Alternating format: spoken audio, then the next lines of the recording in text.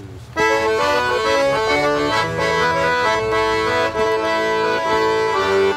We are the bold trespassing lads and lasses, also free, who dare to walk in places where we're told we should be. Where there's fences round the forest, where the beach is out of bounds, where the walls are rising round the fields that once were common ground. Where the keeper's hand lies heavy, and he tells you with a strut that the moors were made for shooting, so the countryside is shut. We will make this awful ground a call for beauty is for all. We will find a gap in every hedge, a hole in every wall. Our fathers sold their boots for coal or burned them for the dead, while our mothers worked their weary limbs into their bosses' bread. But we were born on smoky morns and streets that knew no sun. The green hill wasn't far away, just waiting to be won. From the mountains of Snowdonia to the waters of the Broads, from the lonely hills of Lakeland to the west country towns. There's a treasury from sea to sea, a fell and field and plain, and the warbling woods are waiting for to welcome us again.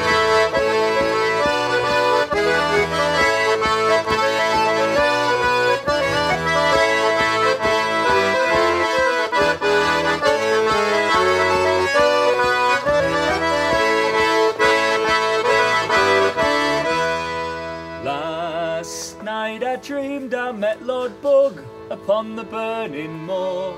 Said he, this land belongs to me, you are breaking the law. How came you by it, sir, I cried, and he replied in awe, that his father's father's father's father's father's father's father's father won it in a war. Well, if that be true, my lord, I cried, I gave a tidy bow. Then by the same such logic, sir, I'll fight you for it now. Our lungs are full, our lives are young, and we will not be scared. We are the feet of England, and we're headed for the hill. We are the bold trespassing lads and lasses, also free, who dare to walk in places where we're told we shouldn't be. we're standing in Borden Bridge Quarry in Derbyshire, just outside the village of Hayfield, and it was exactly at this spot, upon this spot, on the 24th of April 1932, that 400 to 500 young ramblers convened at the start of what became known as the mass trespass of Kinder Scout. Kinder Scout is a large plateau, the highest point in the Peak District, right slap bang in the middle of two big industrial centres, Manchester and Sheffield, Lancashire and Yorkshire, although we're actually standing in Derbyshire. And this went down as one of the most successful acts in civil disobedience in British history, according to many people. They were demonstrating their right to wander, to roam, to ramble freely on the beautiful countryside, a right that was denied them for so many generations. And today, along with our mate Boff Whalley, we're going to follow in their footsteps. So we're ready. Michael's got his umbrella in his arse pocket there. And Are you sure it's the umbrella? This is his arse pocket. That could be quite rude. Are you pleased to see me? Anyway. So, Boff, you're going to be our, well, not to throw this on at the last minute, but you are our guide today. Am I? Are you expecting me to know things? I believe you've written a poem for the occasion, Boff. I'm sure I could make one up. So, yeah, well, in 1932, they sang as they went, apparently. You know what they sang? No. Oh. I get no kicks from champagne. Off we go.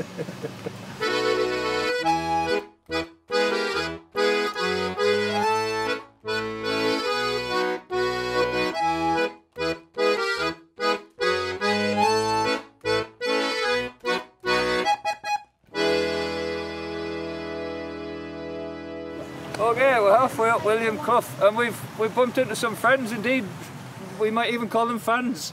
Well, I would call them fans. I don't know about friends, but fair enough. These are people who attend our singing weekends that we run. Unfortunately, we won't be able to do them this year, but they've obviously not taken too kindly to receiving an email telling us that the singing weekends aren't going, so they've been stalking us, no doubt. That's what's been going on here. So they've asked for maybe a little song since we've met. And so, should we just give a blast of something. Yeah, bit of the Great Tomorrow. A bit of the Great Tomorrow. We've been talking about Longstaff and his affiliation to trespassing, so this seems quite appropriate. And there's a song sang upon the mountain, and there's a song upon the sea. There's a song sang in unison and a song in harmony. And there's a song sang in every timbre and in 47 tongues. 30,000 voices are all singing our song. And the more of us who learn to sing it then, the sooner there will be peace beneath the branches of the lime and olive tree. From mine and mill and field and shipyard, from behind the company door, from the plain fields of Eton to the warrens of the poor, from Helsinki to Buenos Aires, our reasons are the same. From Melbourne to Vancouver now, we have come to Spain. For if you sing a song of freedom, then it does not matter where.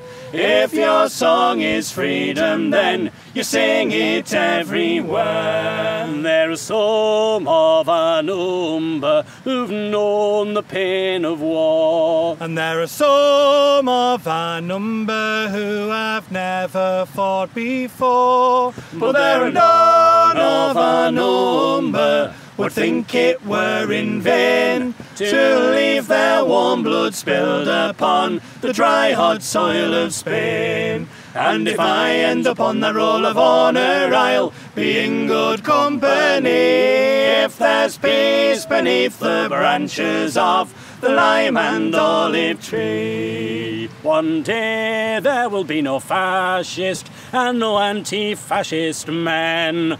One day there'll be no us, and one day there'll be no them. For equality is for everyone, no matter what we've done. The sins of our fathers will not ever harm our sons.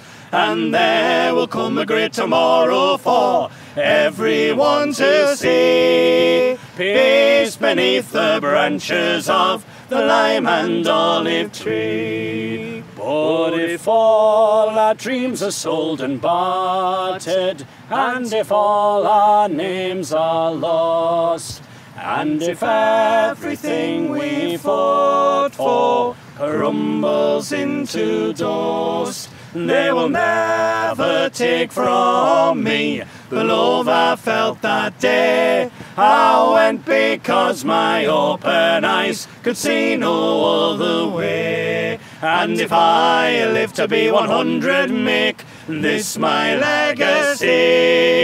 Peace beneath the branches of the lime and olive tree. Yes, if I live to be 100, make this my legacy. Nice and loud now.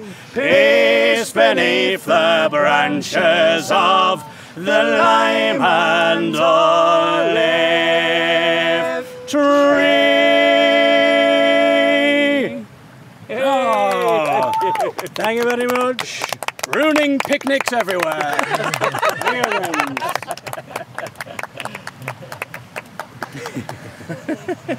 Oh, would you like to do one, Bob? Okay, let me try and remember the words. So Bob's going to sing us a little song now. What are you going to sing for us, Bob? From Below. Ooh, you're going to sing From Below? Which is strange because I'm kind of standing higher than you. Yeah, I don't know if I like the sound. He's going to sing From Below. My goodness. It's not the sound I'm worried about, it's the smell. But anyway. Right, are we ready? Aye, here we go. Let's see if I can remember the words. With a compass and a cap, for a sing-song and a scrap, are we bound to the lines upon the map? Hell no, 'cause real change comes from below. From below, from below, from below. Real change comes from below. From below, from below. Real change comes from below. It's a place we call our own. From boundary stone to boundary stone, Or will they take away the right to roam? Hell no, 'cause real change comes from below. From below, from below. Real change comes from below. From below, from below. Real change comes from below. For every footprint on the land, for all the banners and the band. Or will we stick to the landlord's plans? Hell no, 'cause real change comes from below. From below, from below. Real change comes from below. From below. Down in the soil where the real ideas grow. Real change comes from below. Do you want to do the last one? Do you want to do the last bit again? Sorry. I did say it in many a song and he lived up to it. That was fine. That was brilliant. Should we keep moving? Yeah. Let's go.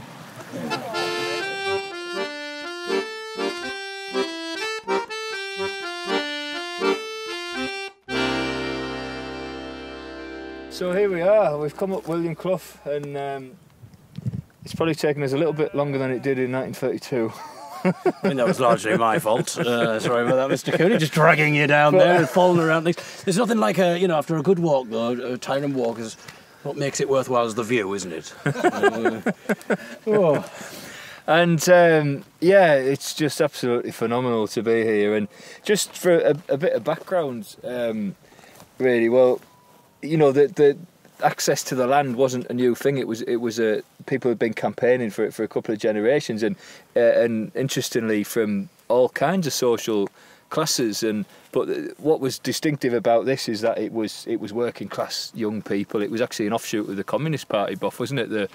The British Young Sporting Association, something like that. The Ramblers Association disowned it. That's right. They said they wouldn't be part of it if they were going to break the law. Yeah.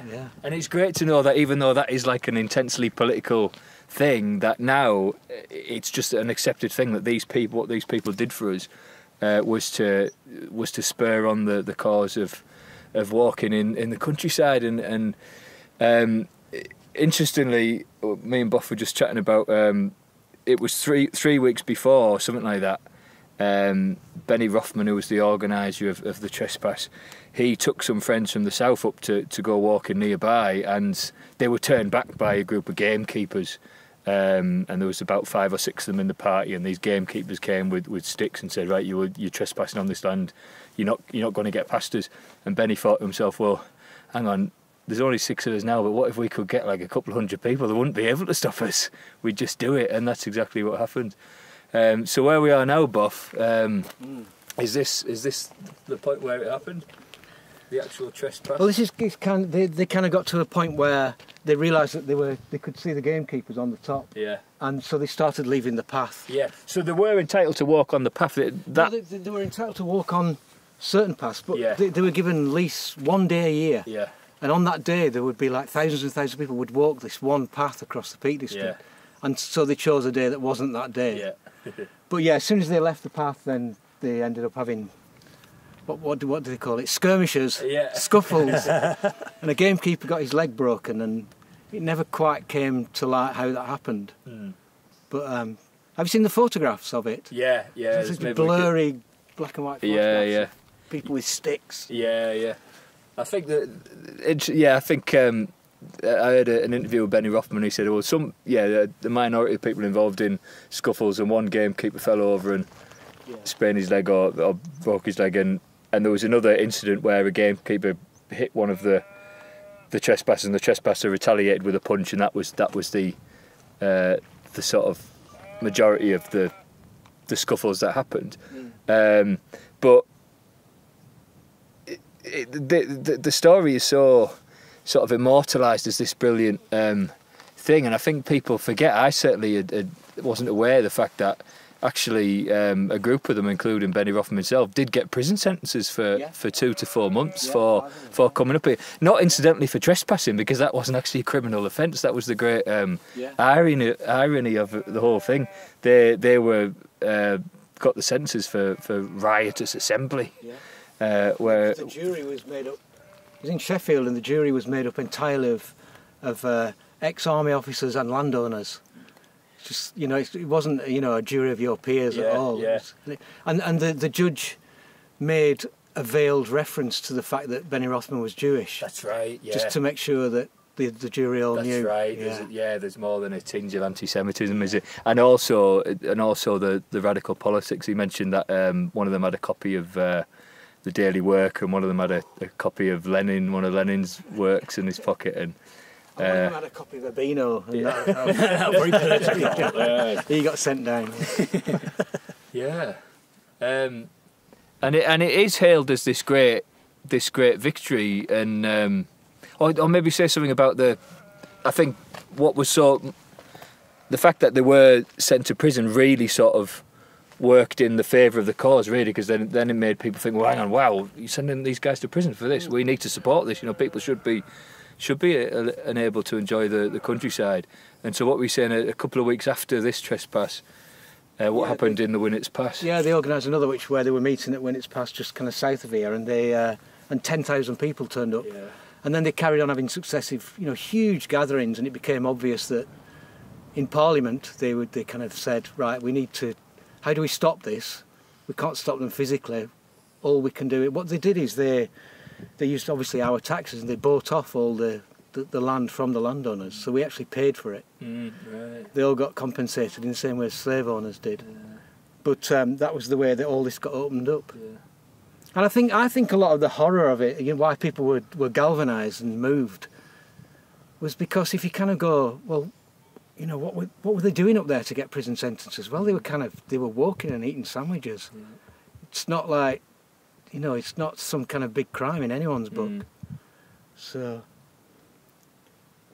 and there's a lot more of it to be done as well, I think. There's still a lot of land. Well, obviously, 90-odd% of land is still, you know, you're not allowed to walk across it. Yeah, well, that's right. I mean, it wasn't until 1949 that the Peak District became a national park. It wasn't until the year 2000 until the Countryside and Right to Way Act, you know, enabled some right to roam. But there's still, you know, thousands of acres of coastland, moorland that is next month's episode, everybody.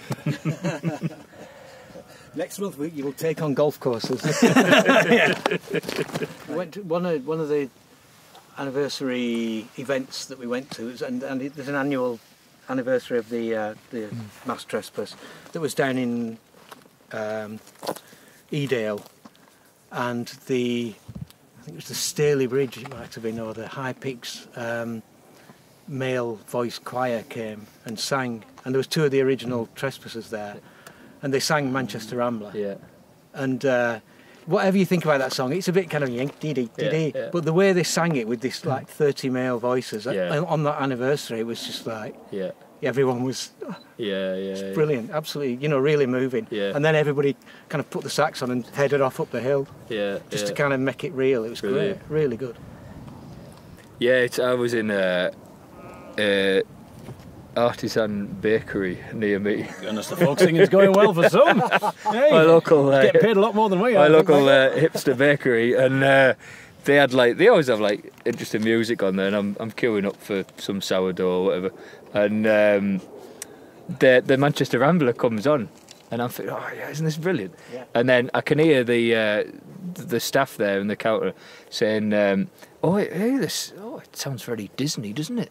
And then it sparked them off to have a conversation about the favourite Disney film. What's your favourite Disney film? Wow. I was thinking, do I say it anyway? Excuse me, let me tell you that this was actually written by Ewan McCall. Sounds very Disney. Yeah. Fine. Right. The day was just ending as I was descending. Are we singing this? Well, yeah. Do you know the words or? No. I hope that if I'd started, you'd stop. The day was just ending and I was descending down Frankfurt to spy up a door. When a voice said, "Hey you!" In the way keepers do, read the worst face that ever I saw. The things that he said were unpleasant. In the teeth of his fury I said, "Sooner than part from the mountain, I think I would rather be dead. I'm a I'm a rambler from Manchester way. I get all me pleasure the hard roll one way. I may be a wage slave on Monday, but I am a free man on Sunday. He called me a louse and said, think of the grouse. Well, I thought, but I still couldn't see. While hawking the scouts and the moors round about couldn't take both the poor grouse and me. He said, all this land is my master's. Watch your step now. At that I should shake in my head. No man has the right to own mountains any more than the deep ocean bed. I'm a rambler from Manchester way. I get all me pleasure the hard moorland way. I may be a wage slave on Monday, but I am a free man on Sunday. Right, Boff, I'll race you.